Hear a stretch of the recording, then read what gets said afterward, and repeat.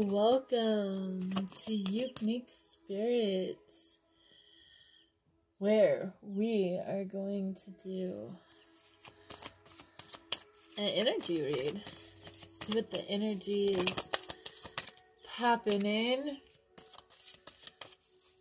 Some of you may have made some bad choices over the weekend that you've had to own up to. Good luck with that. Some you have to live with, but you know, you learn, right?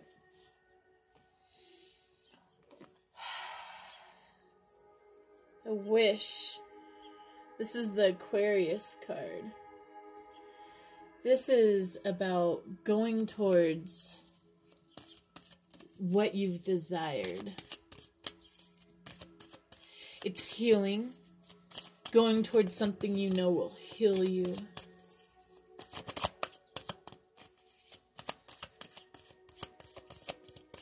Something that might be emotional. Something that is just, oh, what you're not seeing, though. And it is really hidden, too.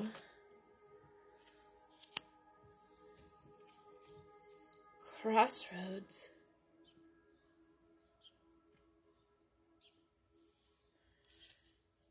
Or maybe you see it and you're trying to figure out which path to take that's the most just. What is the most healing? And what is the most fulfilling wishfully? What is the situation that you manifested?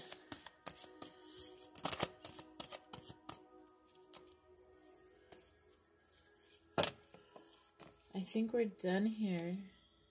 Let's head off to the other witches. I keep seeing the manifesting. Oh.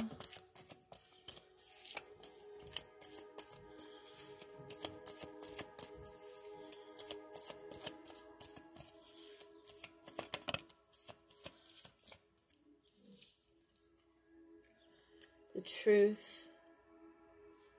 Seeing the situation, seeing which route to take, seeing where to go, seeing which road is best for you. You no longer have to be blinded to the path. Like, you're going to understand which one you need to go down. Not sure if you're going to understand why, though. But you will know where to go.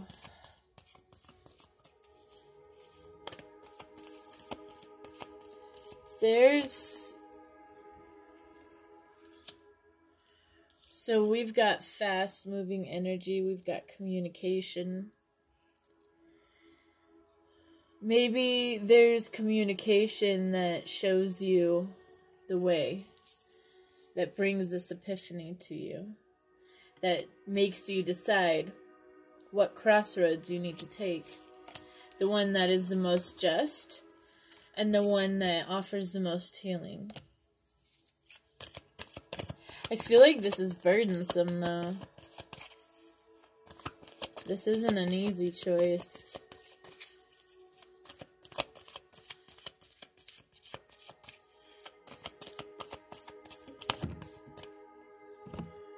Oh, but it's worth it.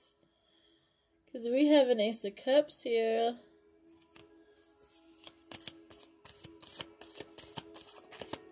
It's happiness. It's self-love.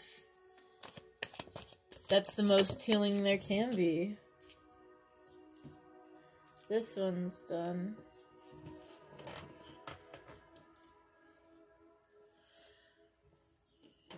So, the energy to want to go down a different path is going to come in very, very, very strong.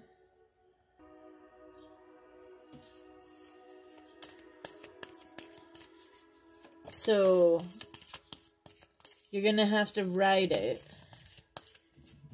But be mindful. Don't get whisked away by it. Is that what it's called? Whisked. Right? Like, you hear that? That's coming in fast. It kind of makes you want to go see what that is. Go outside. Don't be too drawn. Keep your grounding. Oh. This could heal a heartbreak. And being left out in the cold. That's beautiful. It's exactly what you should be going towards. I did see the self-love, though. That's... You're juggling it, though. Like, you're... But this is, like, the end of juggling. This is, like, going towards, like, okay, I know exactly what I need to do. I've heard what I need to hear. Oh, my God, we got the Knight of Swords. Again. Coming straight in. This could be your thoughts, too. Just, you're getting so many different thoughts coming in fast. And you're like, this is exactly how I'm going to get out of the cold. This is exactly how I'm going to produce self-love. This is exactly how I'm going to do this situation. You could be giving your own self the epiphany of how to produce your own healing, which is beautiful. But it all starts with taking a chance and going somewhere new. Taking that leap of faith. Heck yeah.